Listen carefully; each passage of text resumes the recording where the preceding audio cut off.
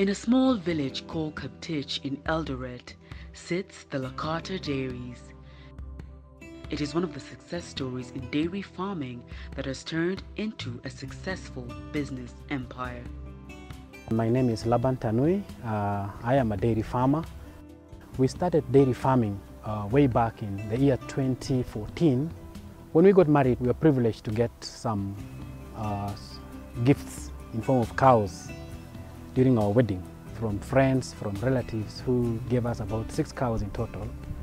And by and large, I didn't have an intention of doing dairy farming in my life. But when I saw this opportunity of the gifts that we got, it really interests me on dairy. And I started now going through YouTube, going through the internet, just trying to study how dairy farming is all about. The first income that I got from that small amount of the cows, we managed to get about, I think it was about 15,000 shillings, which really motivated us that, yeah, indeed, Kumbe, you can do dairy farming and make some money out of it. 2016 is when I got a serious interest on dairy farming. A friend of mine approached me, who was a member of Kenya Eldoret Dairy Farmers Association. And being a member of Eldoret Dairy Farmers Association, at that time they were importing cows, live cows from Netherlands and South Africa. And I took the risk because we decided to take a loan at the bank. I took a loan at Family Bank, and they managed to finance about 10 animals at that time. And these cows were imported, pedigree cows from South Africa. We managed to get the first yield of about over 30 liters per cow. And that was a shock to us because we didn't know that you can make that amount of milk from one cow. One cow could produce what 6 cows was producing. All of them came when they were in calf. And we were very lucky that the 10 gave birth to AFAs, all of them. And you can imagine these were pedigree cows. 10 cows giving birth to 10 AFAs, that takes you to 20 cows. Plus what we had in the farm, we managed to shoot to 30 cows almost within a span of 1 year. The production of milk on dairy farms and the processing of milk and milk products at dairy plants make up the dairy industry. However, this is only possible if good dairy management practices have been applied. Some of the factors that farmers need to consider in programs include breeding, milking, feeding, cleaning management, manure handling, and disease management. We start our work as early as 3 a.m. in the morning. It's cleaning of the cow shed. Feeding of the cows also is throughout the day. And milking also, we do like 3 milkings in a day. Sometimes we do four times because we have very high lactating cows that produce up to almost 60-70 liters. So those ones have to be emptied. The udder has to be emptied all the time. In order to successfully maintain high production in a dairy farm, a farmer needs to consider key factors such as cow nutrition, reproduction, comfort, and milking. We feed our cows with 3 different rations. First, we have maize silage, which is the main feed in the farm. So we feed with maize silage. So the department that does feeding, of course, they get the feed from the silage pit, mix it now with the dairy meal. Of course, the concentrate is very important. A cow needs to have a balanced diet for it to produce. The feeding trough has to have feed throughout the day, throughout the night. A very important factor here also is, apart from the feed alone, the cow comfort is very important. The cow has to sit on a place that is very comfortable, because without cow comfort, it will also affect the production of the cows and also in terms of productivity. The other segment would be now milking. Milking is very key because for the high lactating cows, you've got to empty the udder almost more frequently. When you go to Europe, they have got this milking, they have got the robotic milking machines. Robotic milking machines, the cow is able to be milked like almost 10 times in a day.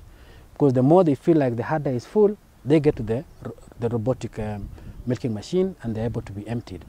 Here in Africa, especially in our place Kenya, we are not yet there in terms of robotic milking because of many challenges that we face. However, what we do is we milk our cows using the normal milking machines that we have. We are lucky to have Dilaval as a company, a South African company, who are really supplying us with the milking machinery. Before you milk a cow, first of all, you need to prepare that animal. And how you prepare them is you put them in the milking parlor.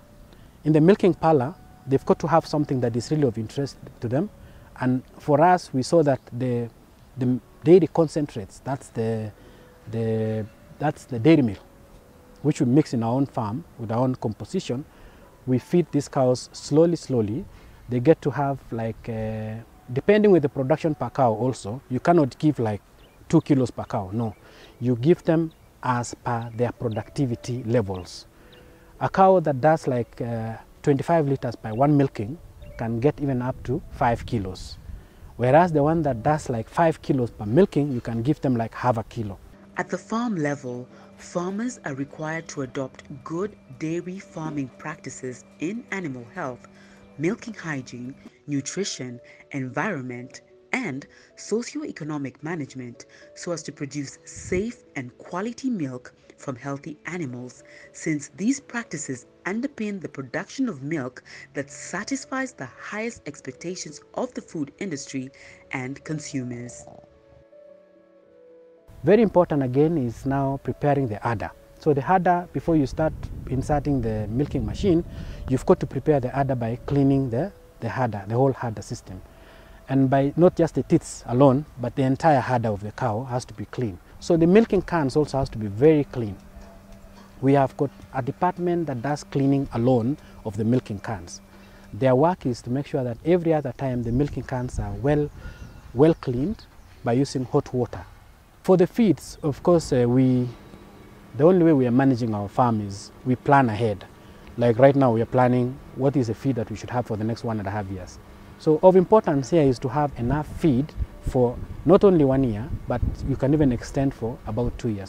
A small-scale farmer can break even by feeding cows with forages that are readily available on the farm.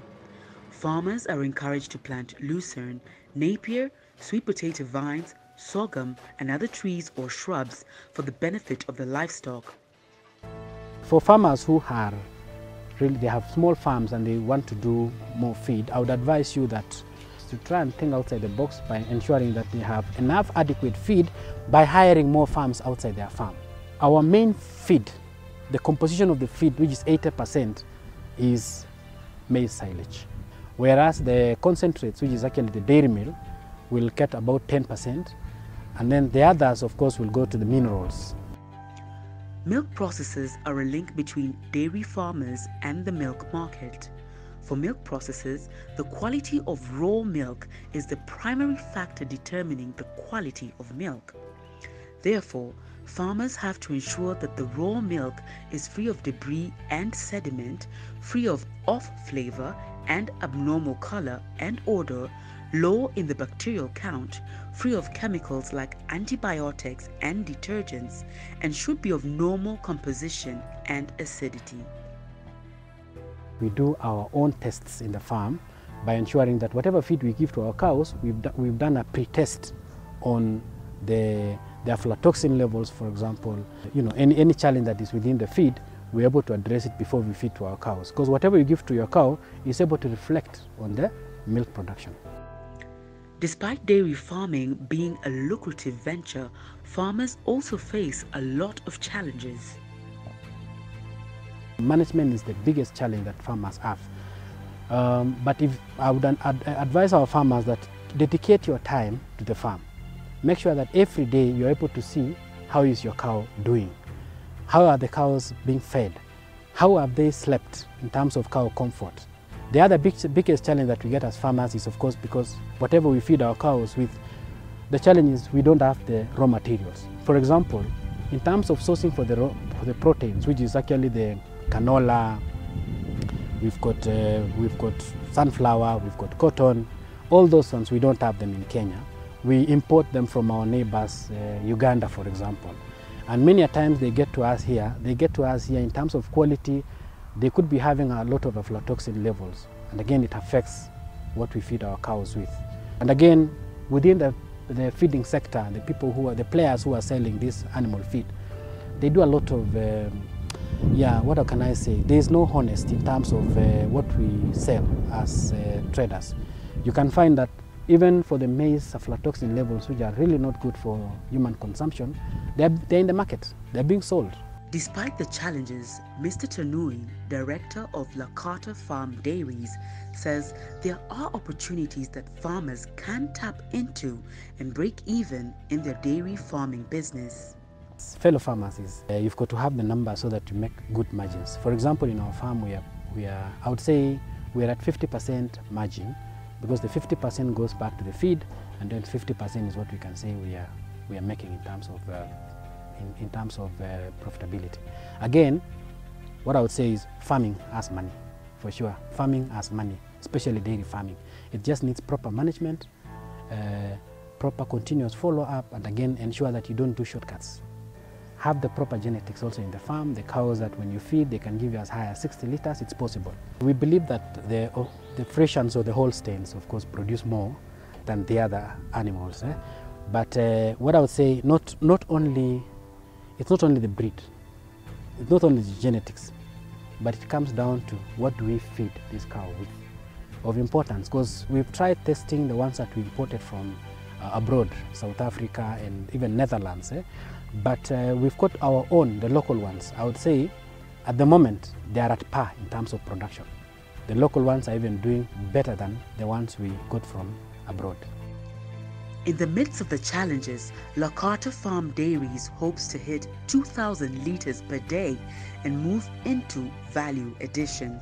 This year alone, we are trusting God that we'll be able to do about 2,000 liters per day. And in the next 5 years, we've got a plan that we've got to eat our vision is to get to the 10,000 mark, 10,000 liters per day mark, so that now we can do our own value addition in the farm, because we believe that with value addition, you're able to make more money compared to just being a primary producer. The Kenya Dairy Board is mandated to regulate, develop, and promote the dairy industry in Kenya. Besides inspection and licensing of milk handling premises, and surveillance on the quality and safety of milk and milk products along the dairy value chain, the board also builds the capacity of stakeholders and facilitates trade to support the growth of the industry. Kenya Dairy Board has really helped us to grow in our farm. They've been empowering us in terms of reaching out to farmers, sensitizing them on good genetics that they need to have. Of course, in terms of quality-based payment system, Kenya Dairy Board has played a very critical role. According to Mr. Tanui, there is hope in dairy farming and farmers should never give up. There is money in dairy farming, farmers. Never give up. Mbele iko sawa.